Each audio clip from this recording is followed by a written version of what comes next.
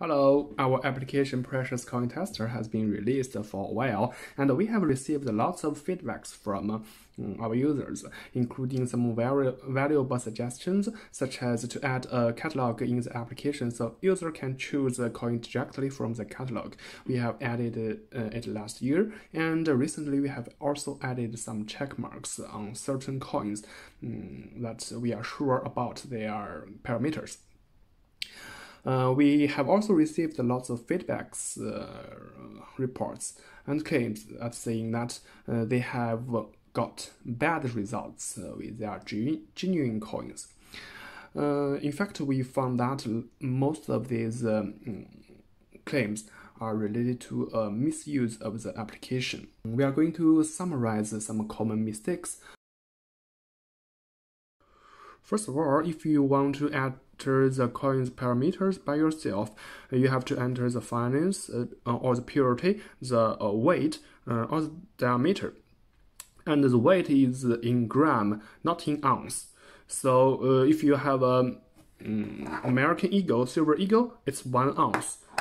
If you enter 1 here, it won't work because the unit is in gram. So you have to enter 31.1 gram.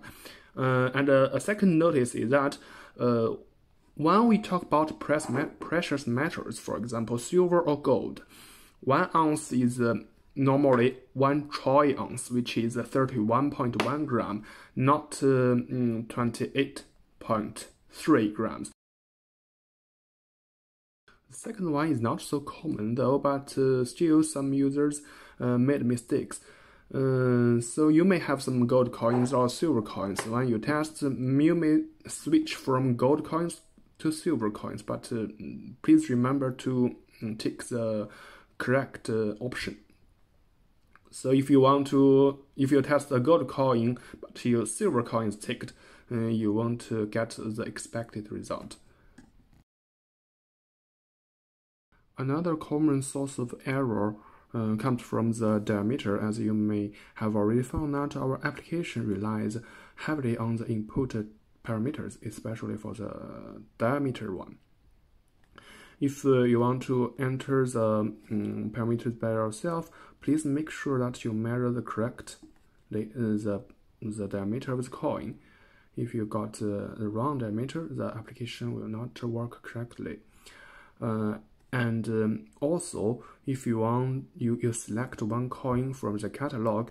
Sometimes our catalog's information is not precise enough, and you may get some parameter error as well. To measure the diameter of a coin, it's better that you have a caliper at home so that you can measure it precisely. Otherwise, it will be a little bit more complicated to measure it precisely, but it's still doable. So let's take a white paper and a whiteboard pen and some white cotton to clean afterwards. So, for example, if you want to measure this Silver Eagle, we can use the whiteboard pen to do a mark on one side. And from it, we can roll the coin along a line, but please do not slip it. So you can have 1 mark on one side, and the other mark on the other side. And please clean it as soon as possible, otherwise it will be difficult to clean it. Afterwards, you just take a normal ruler and you measure from the leftmost point to the rightmost point, but you should take the same position. And if you measure it, it measures 12.8 centimeters. Let's take a calculator. You have got 12.8 centimeter, that is 108 millimeter, and you have to divide it by 3.14, that is pi, and you got 40.7. It's a little bit larger than 40.6, the official diameter, but with 0.1 millimeters difference, our application can handle it correctly.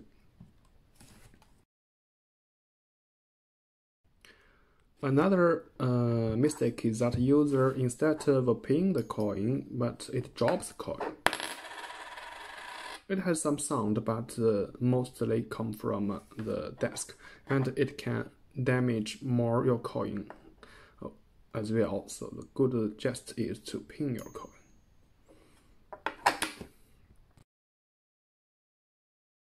How to correctly pin a coin?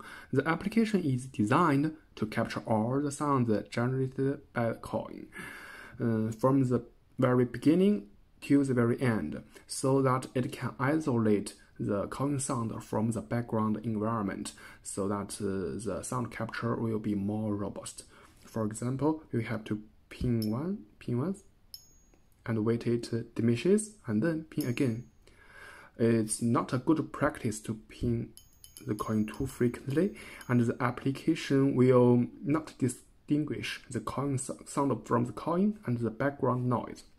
For example, you can add some background noise here.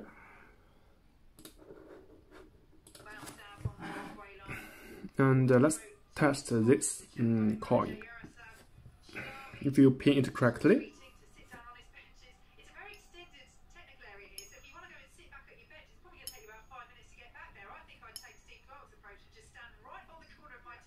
you get 3 stars, a good, great.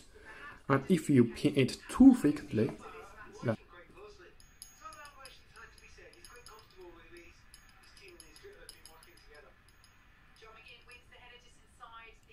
it's get bad.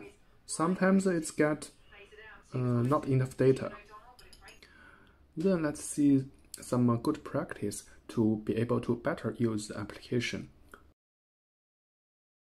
First of all, whenever possible, please select a coin from the coin catalog, instead of putting the parameters here by yourself. Why? Because the sound of a coin is majorly defined by these 3 parameters. However, there are some other things who can impact the sound of the coin. For example, the engraves of a coin. Or for non-pure silver coin or gold coin, there are complementary materials. For example, we know that this coin is 90% silver, but the remaining 10% material can be copper or other materials as well.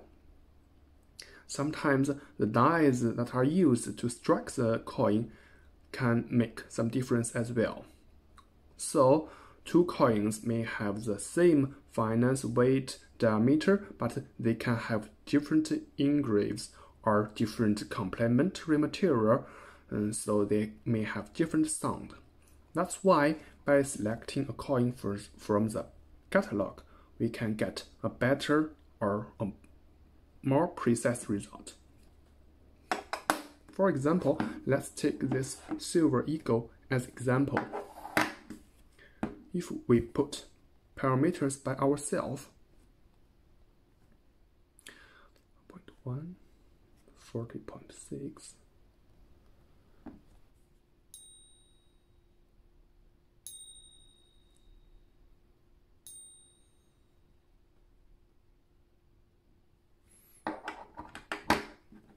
we've got a 2-star result. So if we select from the coin catalog,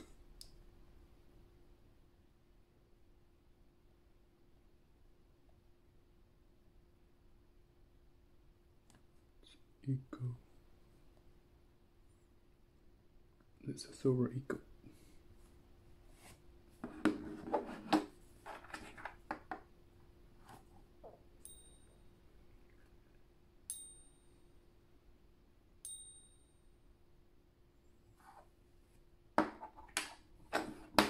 Then we get a 3-star result. We got a better result in using the coin from the catalog. The best way to find a coin in the catalog is to use the year and to put the face value of the coin in the keyword field. For example, I have this coin. It's an Italian 5 lira. But if you don't know where it is from, don't worry. You just put the year 1871, and you put the face value. This is a 5 lira, so you can put 5. You have to change the, of course, you have to change the region worldwide. You can find the 5 lira here, and you can, if you have you think there are too many coins to choose from, you can choose maybe you think it's a European coin, you have fewer coins to choose, for example 5 lira here.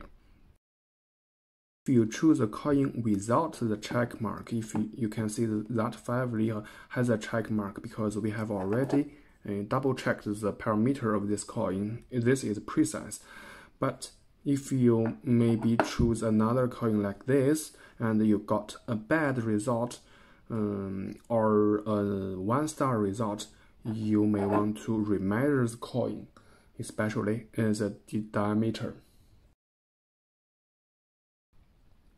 And finally, let's go back with our 5 lira. And to pin it just 2 or 3 times.